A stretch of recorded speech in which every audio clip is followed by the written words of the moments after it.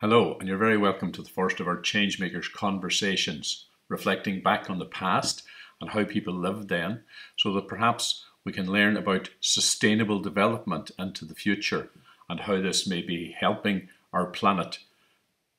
Today we're going to talk to Anne Donovan, and Anne was born and reared in Malin Head in County Donegal.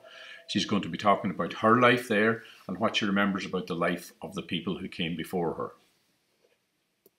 Right, well, I was brought up on the coast. We were very close to the water. And my grandfather had a farm and did some fishing. So a lot of our food came from those sources. Well, we did grow our own vegetables, say potatoes, carrots, onions, cabbage, that kind of thing. But anything else, and milk and chicken and eggs, that sort of thing, came from the farm. As I say, my grandfather fished as well, as did a lot of local men, so fresh fish was easily available. And we had what we called shillock and glasson, which is really pollock and coalfish, were the main ones. We had herring and mackerel, all the usual. But we had a lot of extra seafood as well. Some of the local men knew the crab holes along the coast, and that was kind of a skilled operation. They would go along the coast at low tide with a thing called a cleek, which was a long pole with a hook on the end of it. And this was put into each crab hole, and if the crab was in residence, it would latch on to the hook and they would pull it out.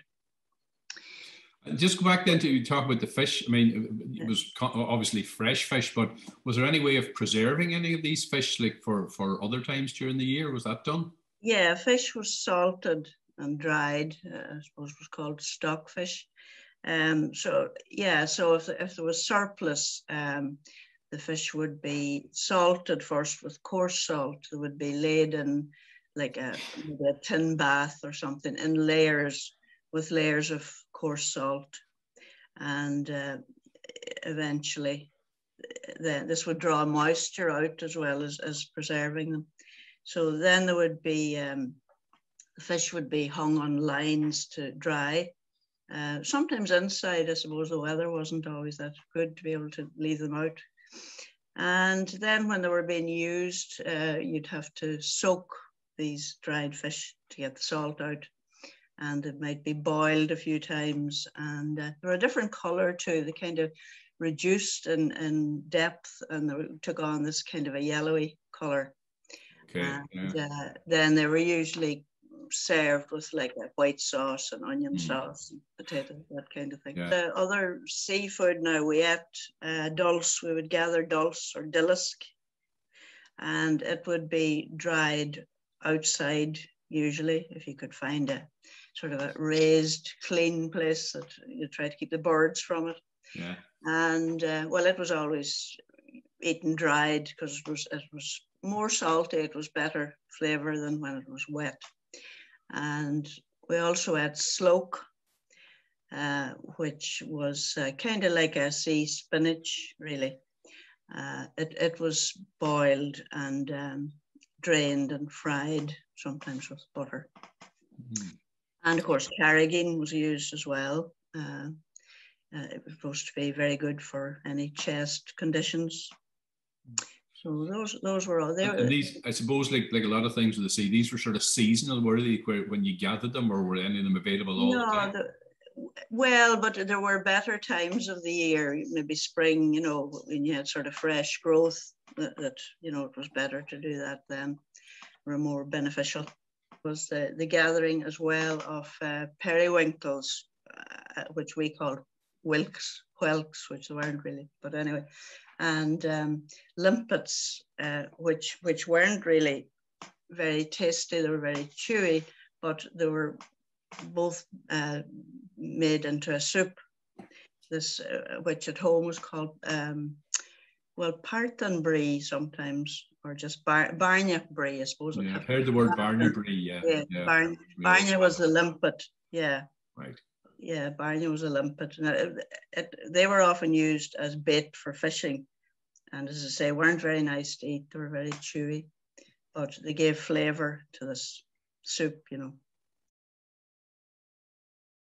As children, we ate sorrel, common sorrel, which we wouldn't have realised, I suppose, that it was beneficial. It was just sweet, but very high in vitamin C. So a lot of these things had medicinal. Bee stings was another thing that was eaten. I can remember my granduncle being given this. It was a sort of a porridge-like consistency, and it was the colostrum, the first milk of the cow after calving. So it was regarded as being very good for you. And then there was like nettle soup as well, which was a spring time operation because it was supposed to cleanse the blood. And the other one then would have been bog bean, which was a plant with a lovely flower that grew in water. I think now it's a protected species. You're not supposed to pick it, but it was boiled a long time, stewed and strained, and the taste was supposed to be awful, but it was supposed to be very good for the blood. So, well, other things we used, I suppose, not necessarily medicinal, but things like using dandelion juice for warts. This is the latex, the milk that's in the stems of the dandelion. And they were very good for removing warts. You'd have to apply it sort of every day for maybe a week or that. And we used dock leaves for stings, for nettle stings, and they usually grew together anyway. So shopping for clothes was quite seldom, and anything that could be mended or remodeled, that's what was done. A lot of women had Singer sewing machines. So I can remember my mother talking about making 2 or 3 pairs of short trousers for my brother out of a pair of my father's long trousers.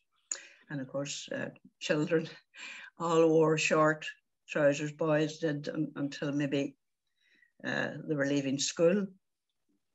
So that was done, and mending of things, patches on clothes and socks darned and that kind of thing was always done. And a lot of knitting, jumpers, cardigans, that sort of thing. And there was a lot of kind of craft work involved in it too, because they like to try out the different patterns. There'd be Aran and Fair Isle and all these things that were fashionable. So I suppose that, and these were things that either they learned from mothers or from school, how to do all this. Yeah, some of it all right from school, because I can remember at school having sewing class, and there was no running water either. So I remember for the sewing class, somebody was sent out to the nearest stream to get a basin of water to wash hands before you would start the sewing class. Maybe like every couple of years to get a coat or something that couldn't be provided at home, or shoes or something like that. Although I do remember my grandfather mending shoes. Now he had a last, this, how would you describe a last? This metal, heavy metal, sort of 3-pronged device object that had the shape of a sole of a shoe on each of these 3 prongs. So you put the shoe onto this upside down. I remember those two. I remember, and I suppose the 3 prongs were different sizes of shoes, different or something sizes, like that. Yeah. You put the shoe on, and that would hold it in place to, hold it, and he cut the leather and nailed it on. Yeah, wore hobnail boots to school in the winter. We had ones that were always known in Malin Head as Paddy Harpers. I never quite got the origin of this. Maybe it was the maker or something. These were ankle boots with a little loop at the heel for helping you to put them on. Right, flour bags were another thing that were recycled.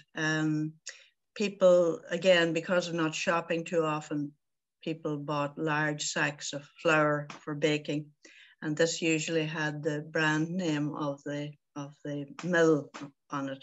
So if you wanted to use this as a material, then first thing you want to do was get rid of the writing on it. So they would have been washed, and at home they would have been put down on the beach stones, stone at each corner, and left there maybe for weeks until they bleached.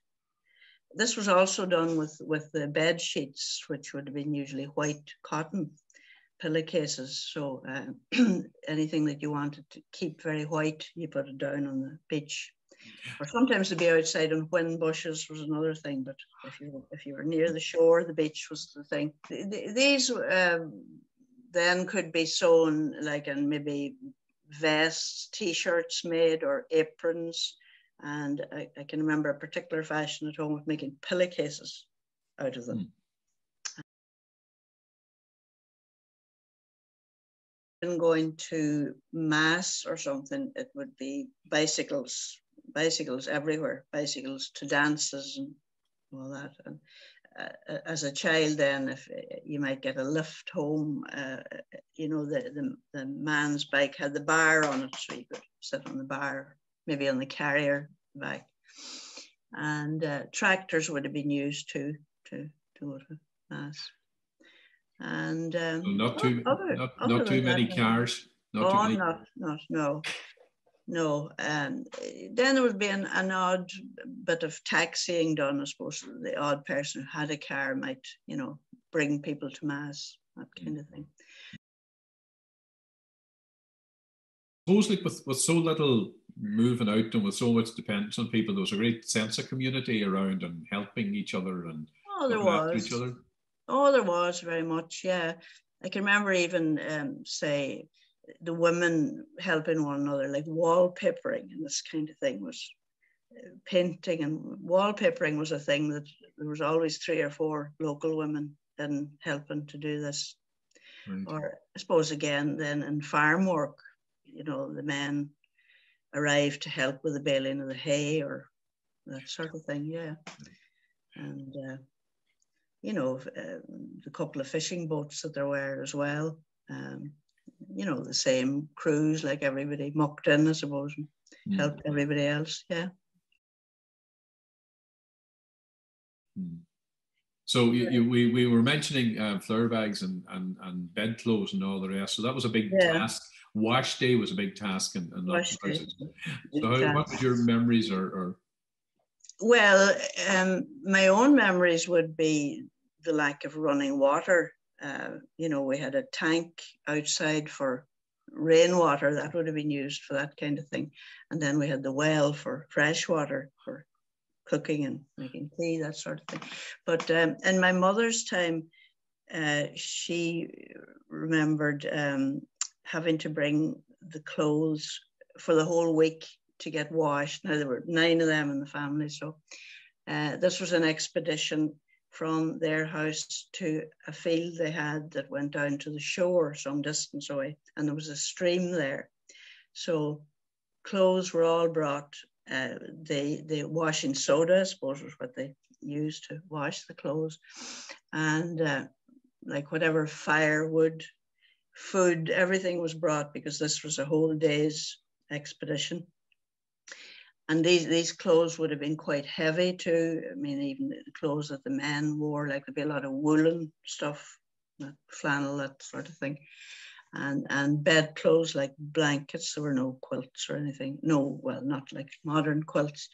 So these were very heavy. So they were washed and had to be rinsed and rinsed and rinsed, all this water taken from the stream.